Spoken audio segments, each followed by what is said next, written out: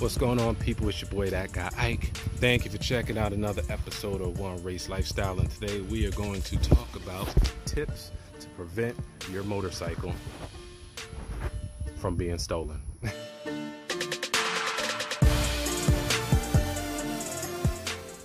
All right, so all up and down my timeline here in Orlando, I'm a part of a is that a little fly? I'm a part of a motorcycle group here called Central Florida Motorcycle Riders. If you're in Orlando, definitely check them out. But yeah, so anyway, all up and down my timeline, you know, it's a community of riders, and they share their experiences. They help each other out. It's a brotherhood, a collective. And I've been seeing lately a lot of people talking about their motorcycles getting stolen. So I figured I'll go ahead and shoot this video to maybe give you some tips on how to prevent that from happening to you. Now, as we know, and here's the disclaimer I'm going to put in here, I am not an expert on this stuff, and also you can do whatever anti-theft activities that you want to try to do, but if somebody wants it bad enough, as with anything, they're more than likely going to get it. But these are just a few tips that can help you to prevent or deter your motorcycle from being stolen. The first tip that I can give you to help prevent your motorcycle from being stolen is locking your handlebars when you park it. As you know, all motorcycles, they have a lock. As you can see right now, let me take the key out. As you can see right now, my handlebars are locked. They're not going to go anywhere. You see me trying to move them. Now, this lock, it's the first step, I guess, to prevent your motorcycle from being stolen. Now, although you can still get around this, there are ways too, but keeping it locked is probably the best thing that you could possibly do. I'm putting the key in. Let me see here. All right, digital dash coming on, and as you can see now, it is unlocked. See it? It's now unlocked. So you always want to put your key in, you know, and make sure that your handlebars are locked when you get off of your bike. So that is the first step I would suggest to help preventing your motorcycle from getting stolen, is lock your freaking handlebars. Get over here. Come here, come here, come here. All right, as you can see, the motorcycle right now is in neutral. And I mean to leave your bike in gear when you park it. So right now it's in neutral. If you can see the green light right there, that means it's in neutral. So when you park your bike like this, and as you can see, I can turn it off, and the bike is parked, and if I put my kickstand down over here, the bike is now parked. But if you leave it in neutral, even with your handlebars locked, and if I take the key out or put the key in my pocket, even with the handlebars locked, if it's in neutral, somebody can still put the kickstand up and they can roll away with your motorcycle, as you see, as it's moving freely because it's in neutral. Now, if you park your motorcycle, I always suggest to park it while leaving it in gear, at least first gear. If you do so, then it can't roll away. Putting the key back in and turning it on for you all really quick. And I'm putting the bike in gear. So now the motorcycle's in first gear, no longer in neutral. Turning the key back off, taking the key back out of my pocket, and putting it back into my pocket, and now it's in gear. So if somebody lifts your bike up, you put your kickstand up, it's not gonna go anywhere. It's now in gear. So I would definitely suggest when you park your motorcycle to always park it at least in first gear. Never ever put it in neutral. Next thing I would suggest is to get yourself one of these. This is a motorcycle brake disc lock, if you want to call it. So you can get these in all different types of sizes, weights, colors. They also have some with alarms on them, so when your bike moves, they'll make a high pitch chirping noise. But even if you can't get one of those, get one of these. I think I paid 20 bucks for this from Cycle Gear, and what it does is put it in. This is the key for it, and you open it up and you put it on your lock, on your disc brake right here, and now that prevents your motorcycle from being taken. So they can't roll away. Say if you leave your bike in neutral, or if they try to roll it away, this will prevent the bike from moving by having this up there. I would definitely suggest getting them in a bright color. For one, so when thieves see it, they'll more than likely, you know, choose to go to another bike or easier target. And also, as a reminder for yourself, when you're walking to your motorcycle, you can see this bright yellowish orangish color and know that it's up there and take it off before you try to ride away and damage your bike or hurt yourself. So definitely invest in one of these. If that's not the first thing you do, you should definitely get one of these. Like I said, it only cost me about $14, $20, somewhere around there from Cycle Gear. I'll put all the links in the descriptions below to all the equipment that I have, all the different things that I have for the bike. But this is actually a good theft deterrent. get one. You can get this one, you can get the one with the alarm. Some people buy more than one to put on the front and on the back, which is something you could do as well, but at least get one because it works. All right. So the next thing I would suggest is to get a chain for your motorcycle.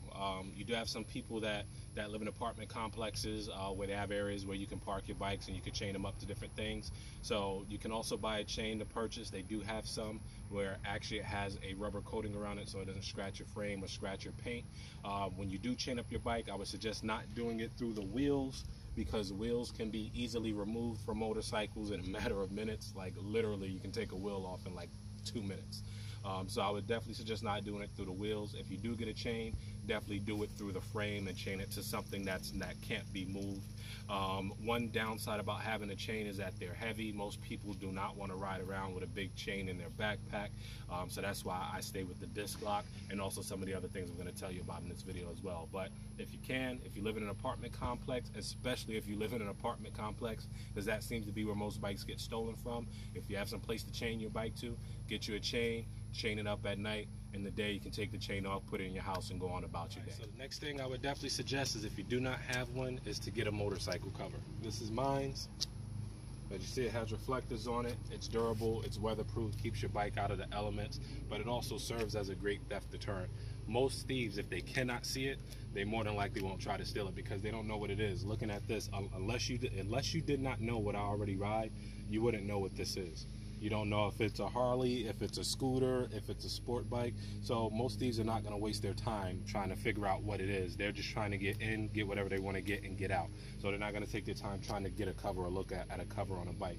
Another good thing about this cover is that, if you come over here, this cover actually has holes in the front up here.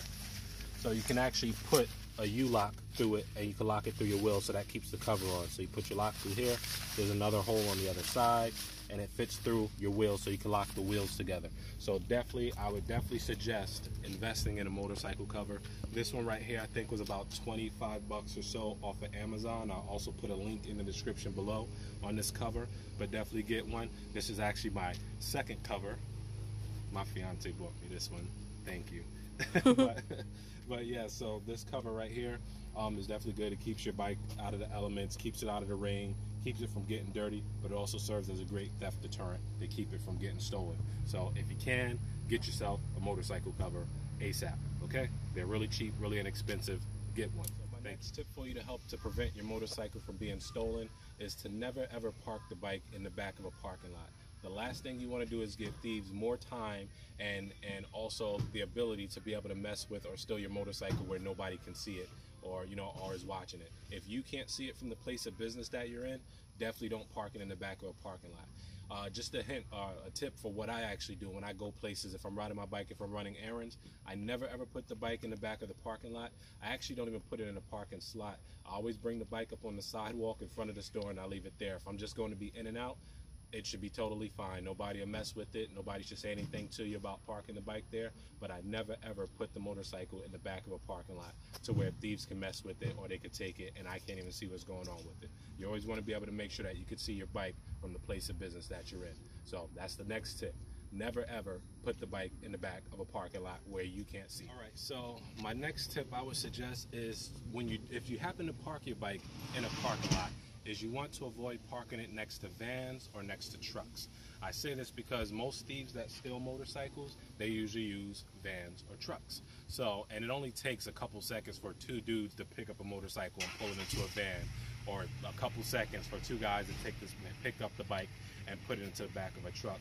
That's even with the cover being on it. That's even with it being locked in first gear. That's with the handlebars being locked, and that's even with the disc brake lock on it. So that can tell you all those things would be great, but if you get two guys that are strong enough, they can grab front wheel, they can grab the rear wheel, and they can pick the whole bike up and put it into a van in a matter of seconds and pull off with your bike. So never ever ever park your motorcycle next to a van or next to a truck. I can't express this enough. I've heard way too many horror stories where people pull their bikes in, they pull it up, they think it's fine, and they're in the store 5 minutes and they come out, that van is gone and their motorcycle is gone. So never ever park next to a van or a pickup truck. All right, so my next tip for you would be is to get a GPS for your bike. They're pretty common nowadays. The GPS allows you to be able to track your bike, keep an eye on it as well. I know a lot of finance companies does it as well for cars. They'll put GPSs on them as well to make sure that their investment is being secured. So you definitely want to look into getting a GPS for your motorcycle. Now the question people will have is, do I have a GPS on my motorcycle? My answer to that is, if you steal it, you will find out. So that's the best answer that I have for that question. But definitely invest in getting a GPS for your bike. They're very inexpensive to operate. You have some that'll alert your phone if your bike is moved. It'll pinpoint exactly where your motorcycle is at. I'll go ahead and post some links to a couple of GPSs below that you can look into and find what's best for your situation. But definitely I would suggest getting a GPS for your bike. All right, so the next tip I would give is to get an alarm for your bike. They have all types of alarms for cars. I've seen people they got alarms and GPSs and stuff for laptops, all types of stuff. So why not get one on your bike? Alarms can be very inexpensive. They do a lot of the same things that GPSs can do. They'll track your bike. They'll send you alerts to let you know if your bike is being tampered with. So definitely invest in getting an alarm for it. They're really inexpensive. And also, if somebody tries to take your bike, it'll create that noise to let somebody know, hey, something's going on. It's not right. Please check on me because this alarm is going off. So I would definitely suggest investing in an alarm for your motorcycle. They even have some that are pretty cool. They have some that are automatic start your bike as well nowadays, which is pretty cool. So definitely look into that. I'll also include some information in the description below on different alarm systems that you can check out as well for your motorcycle. Right, so my next tip for you to help prevent your motorcycle from being stolen, I would suggest would be is to get an alternate kill switch. Most people that have motorcycles know, that's my neighbor over there. Most people that have motorcycles, they do know that motorcycles come with the kill switch. It's usually on the kickstand. You can also deactivate that. You can have it move somewhere else. So that way, if anybody tries to start your motorcycle, it will not start. Because in order to start a motorcycle, everybody knows the kickstand has to be up or actually to move it. It won't start. So definitely look into that, getting an alternate kill switch to use as well. Usually when most people buy motorcycles, they don't even think about their current living situation as far as for where they're going to put it. They just figure they're going to get a bike and this is where they're going to put it at, and that's it. I would definitely suggest if you live in an apartment complex or if you live in a building of some sort, I would definitely suggest thinking into getting a storage unit to keep your motorcycle in. Last thing you want to do is live on the 20th floor of an apartment building and your motorcycle is sitting outside in a parking lot where everybody can see it, touch it, sit on it, mess with it, steal it. So you definitely want to look into getting a storage unit, or if you live in a house, put it inside your garage. If you don't have a garage for whatever reason, put the bike inside of your house or put it in a place to where it's not visible. But the last thing you want to do is leave your motorcycle sitting outside all times of night by itself where people can come by and potentially steal it or damage it or do something to it. So definitely consider getting a storage unit of some sort or some place to put your motorcycle safely, so that way you know in the morning when you go out there to get it and ride it that it's still going to be there. All right, so one of the next things that I would suggest is if you are a motorcycle rider, whether you're a daily rider or if you're not, is if you're going to be out and you're going to be running errands, don't take the motorcycle. That's just a simple fact. I know some people say, oh, I need to ride my bike every day. I'm bike life. I'm riding all the time, rain, sleet, or snow. But you have to understand that when you take these bike different places, a lot of times you're leaving it outside. So definitely, if you know that you're going to be out and you're running errands all day long from 9 a.m. to 5 p.m., that you're going to be out all day in and out of stores, having to leave your bike outside in the parking lot, then drive your car. Either drive your car or take an Uber, find somebody else that can take you to where you want to go. But the last thing you want to do is continuously leaving your bike out there and leaving it more opportunity to be stolen or damaged by thieves or just people that just don't like motorcycles for whatever reason and like to damage them.